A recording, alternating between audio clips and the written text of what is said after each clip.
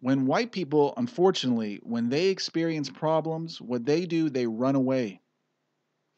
When they're in their happy neighborhood where they're raising their kids, and then maybe a minority element is starting to come in, what do? They pack up and leave. They run away. When their kids are being taught these homosexual ideas, sex ed when they're 8 years old, what do the white parents do? Pull them out of the schools, pay tens of thousands of dollars for private school, or they home school them.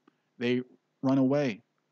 When they're at their job and they realize they can't um, vocalize their support for conservatives or Trump, what do? Zip their mouth. Okay, you can run now, but soon you're not going to have anywhere to run to.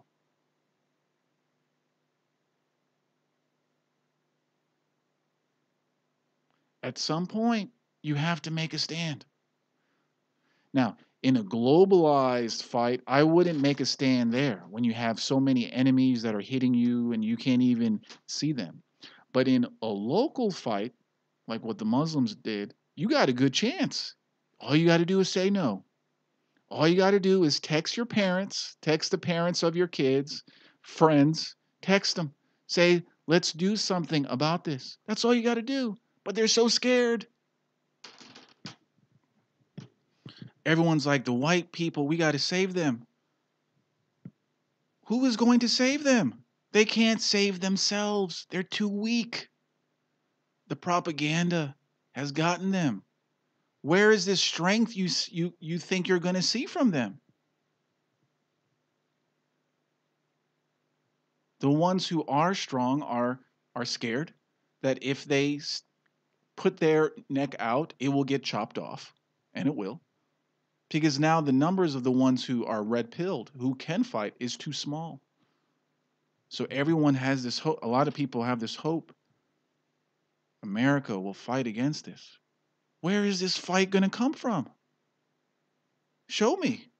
Generation Z? Are you kidding? Making a meme and organizing locally are two different things.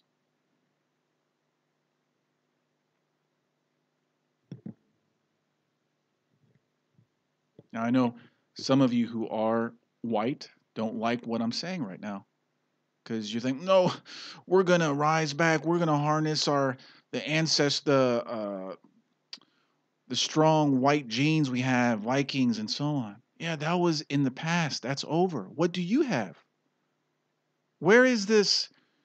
Oh, I mean, is this, if you're scared of being called a word, if you're scared of being called a racist, you're not going to fight for anything. You're just going to run away. But guess what? Soon there's going to be nowhere to run to. And then you will be annihilated completely. And don't worry, the Muslims you see, give them a generation, they'll be dominated too. Their kids are going to be fully aboard the globo homo talking points, beliefs. It's the parents because the parents haven't been here for a long time. They actually get the idea that they can fight, but their kids raised in those types of schools, they're going to get older too. They're going to maybe have kids. They're going to have less kids than their parents, and they're not going to get this strength anymore.